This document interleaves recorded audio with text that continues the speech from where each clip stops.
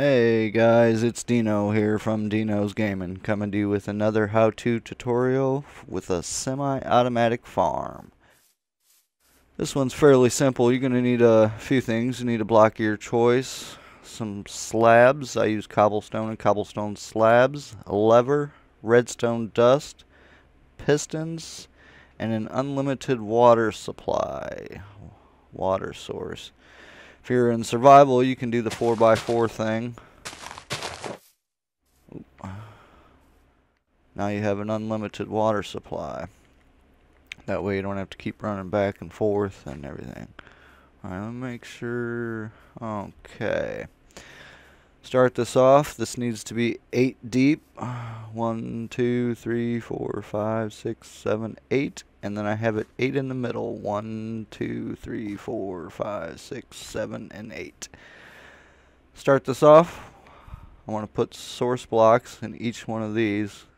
Again, I use source blocks just because I don't like hearing the running water sound. Okay. Now I'll get out the hoe. Start hoeing this down. Do the hoe down.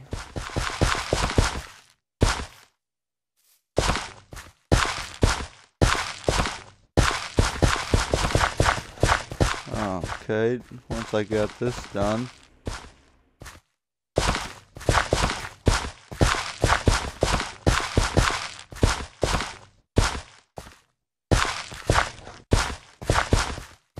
okay.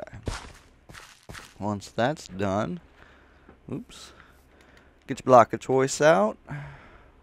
Line the back up, what you want to be the back. Another row, and then this one has a row on top. One there. Two there. Get the pistons out. Doomed. Piston, piston, piston, piston. Cover that up. Cover that up. Get the lever out. Place the lever there. Get your dust out. Then you want to put a line of dust all the way down here. And then you want to extend the pistons. Get your block of choice again.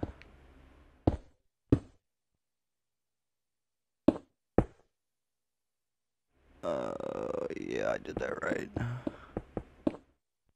Okay.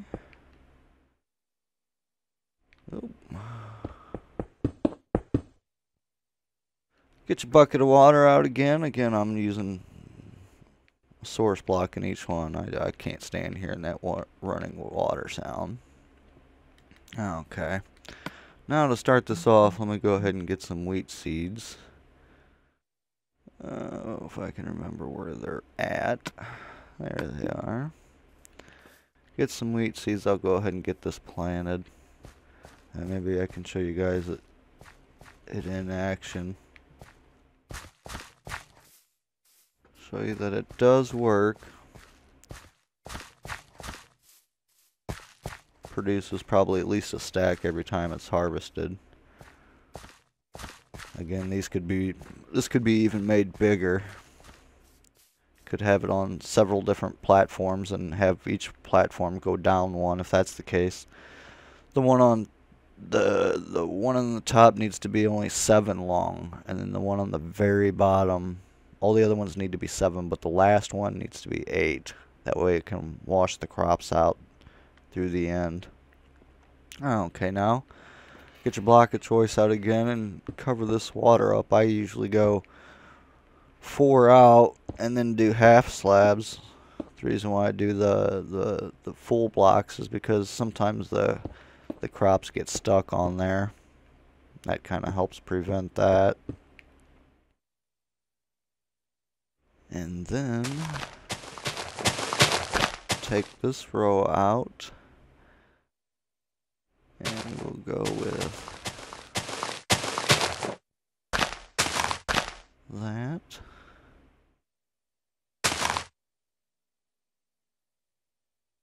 That. take that out. Use a source bucket there. Source bucket there. Okay. No. Oh, need some hoppers in this one. Otherwise it ain't gonna be that automated. Alright, so take the hoppers out. What you want to do is you want to crouch place, and crouch, crouch place. Then make sure they're all coming out to the front. And they are. Now we'll get a double chest. There's a double chest there. Okay. Get the half slabs out, and then I don't know why sometimes I like to half slab this up.